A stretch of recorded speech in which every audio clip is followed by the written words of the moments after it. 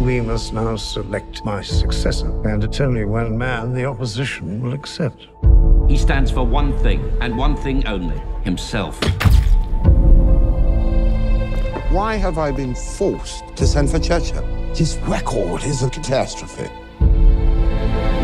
Let them see your true qualities, your lack of vanity. Yeah, my iron will. Your sense of humour. Ho, ho, ho.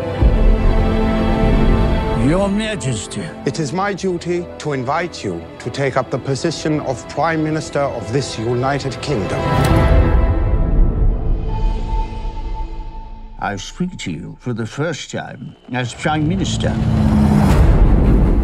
The Germans have encircled 60 British and French divisions. We are looking at a collapse of Western Europe within the next few days. How long have they got if we don't rescue them?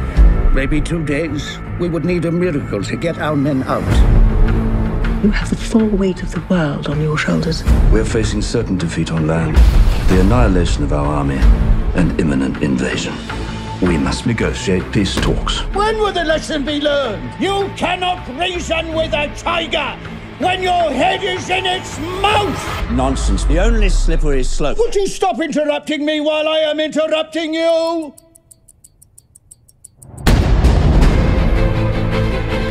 We have before us many, many long months of struggle and suffering.